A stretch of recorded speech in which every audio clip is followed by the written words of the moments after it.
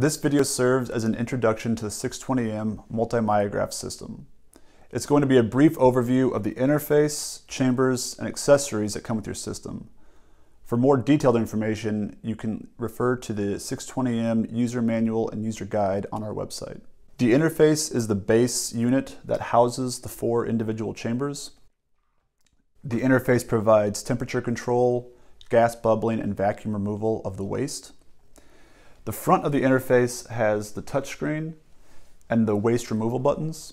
The touchscreen is where you will make many of your changes to the system, to change your temperature, your force sensitivity.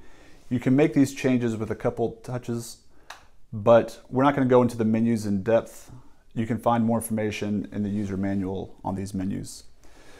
The 4 buttons on the front correspond to the 4 chambers for waste removal. You also have the option to remove all of the buffer in the system.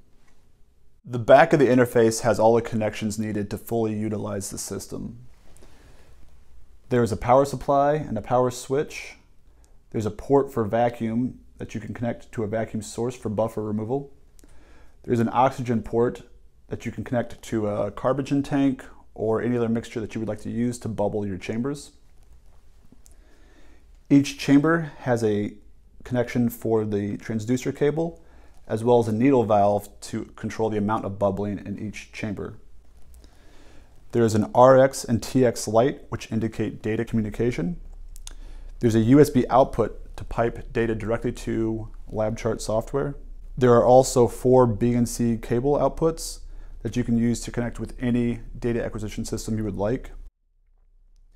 There is a pH port for an optional pH probe to measure the real-time pH in your chambers, as well as an RS-232 connection for factory diagnostics, a slot for a temperature probe, as well as a ground port to eliminate electrical noise. When looking at the chamber itself, you will notice there are 2 mounts in the tissue chamber. One mount is attached to a micropositioner or a micrometer. This is the side that moves. The second side is attached to a force transducer, which is very sensitive and you must be very careful when using this side. The force transducer housing is connected to a transducer cable, which will connect to your interface. There are also 4 screws. These are used for fine adjustments when using resistance vessels. There are a number of accessories that come with your system.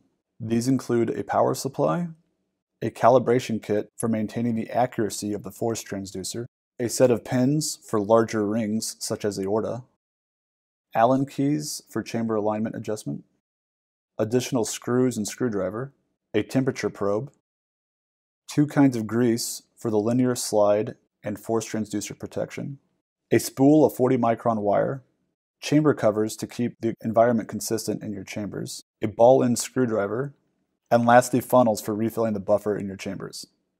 For more detailed information, please refer to the 620M user manual or additional instructional videos.